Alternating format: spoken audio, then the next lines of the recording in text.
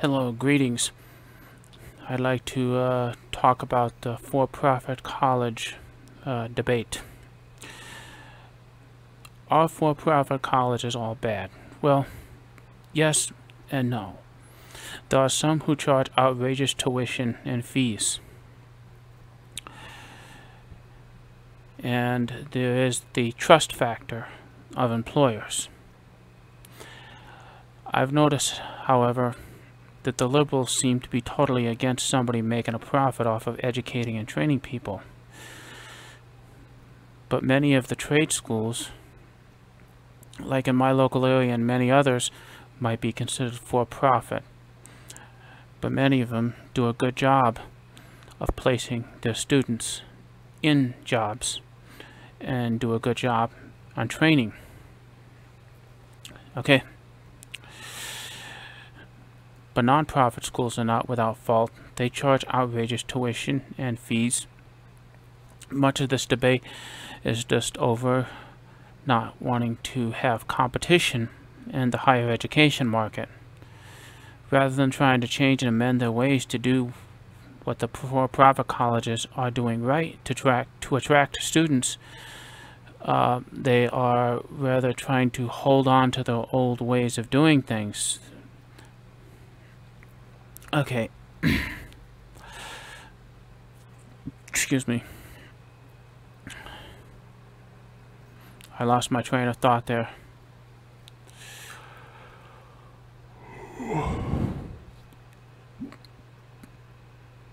Okay.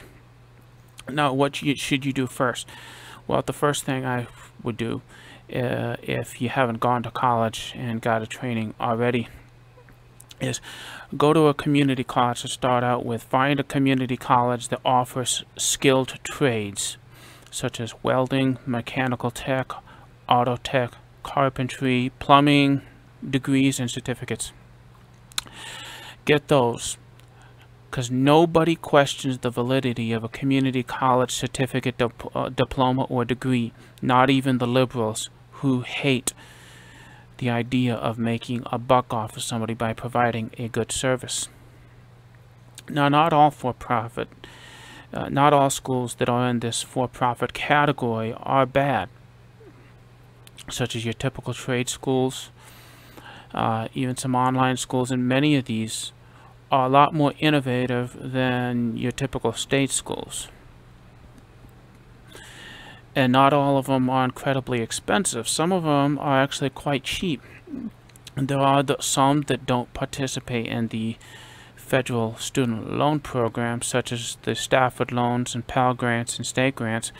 And I have noticed that those that do not participate in such programs tend to be the least expensive of the higher education institutions.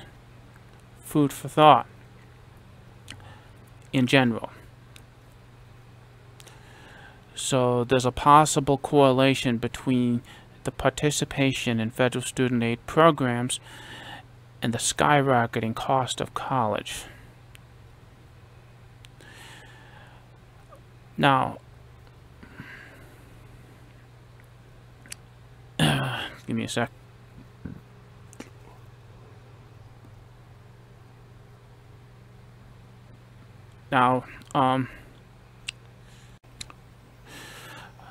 Now, before I lost my train of thought, the important factor to consider when trying to pick some school to train in, college, university, or trade school, is, oh my God, you know, they would never tell you this. Don't follow what the media says. What you do is you pick schools and then you call up employers in your local area, especially those that you would like to work in, and ask them if they would hire graduates of said schools, of XYZ schools, or schools of a certain accreditation agency, whether it be regional accreditation or national accreditation, because after all, the employers are the ones that are going to be hiring you, giving you that job. So before you even sign up for any school, call the employers. I don't know, maybe a good 50 to 100 employers, so you can get a good idea of what type of schools employers and other factors of what employers are really asking for. And then you take that information and you use it to pick the school you attend. You use that information combined with your learning style, and you pick the school that would actually help teach you the best and get you the job. So I hope this little tidbit of wisdom is a big help for you. And have a happy new year. Griffin out. Oh, I forgot to mention, remember, it's 98% who you know, 2% what you know. Give or take a few percentage points. A lot of jobs these days are acquired through social networking, such as LinkedIn and other forms of making friends, whether it be at churches, clubs, or whatever. So get to know people. Go to your local chamber of commerce. And another thing I've noticed on all these news programs bashing for-profit colleges, what graduates do you hear about?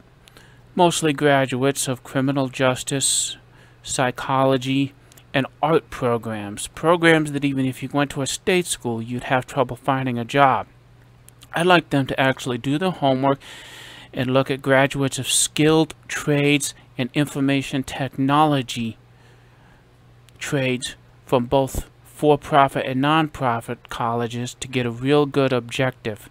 I'll bet you that even at for-profit colleges, the unemployment rate of those graduating from skilled trades and information technology programs is a lot lower, and that they have a better return on investment with those majors. Griffin out.